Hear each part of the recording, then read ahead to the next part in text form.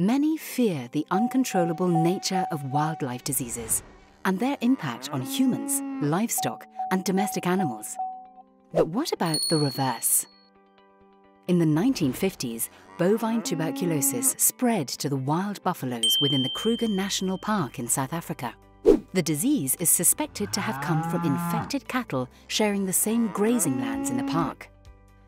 The disease was officially detected in buffaloes in the early 90s, raising concerns that it had spread to other wildlife and livestock, which it did.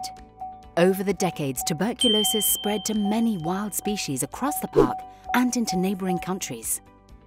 With so many buffaloes infected with the disease, it moved up the food chain from other grazing animals to predators and scavengers who had eaten infected prey. Tuberculosis has not significantly impacted the population levels of these species, though it has caused suffering and death among individual animals, as well as local extinctions of smaller groups, such as banded mongooses. Additionally, any diseases can heighten the vulnerability of wildlife, particularly endangered species. It can impact their conservation status, create local extinctions, and have immeasurable consequences on the balance of the ecosystem. The effects were also far-reaching. Controlling and monitoring diseases in wildlife when animals roam freely is complex by nature. Kruger Park has been designated as a TB quarantine zone, but is not a risk for tourists visiting the park as there is no direct contact with wildlife. However, a quarantine zone complicates the free movement of wildlife, even for resistant species such as wild dogs and rhinos. Such measures have significantly increased the cost of wildlife relocation programs due to the need for extensive testing and have deteriorated the welfare of some animals.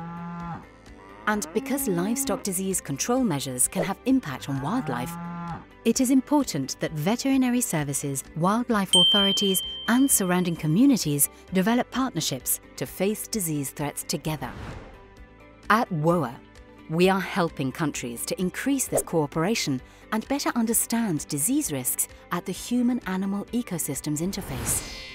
However, everyone has a role in preventing diseases from spreading from domestic to wild animals in the future. Animal owners, for example, can help prevent serious disease outbreaks by vaccinating their animals when vaccines are available. By working with vets and veterinary authorities, they can help control diseases in domestic animals before they reach wildlife.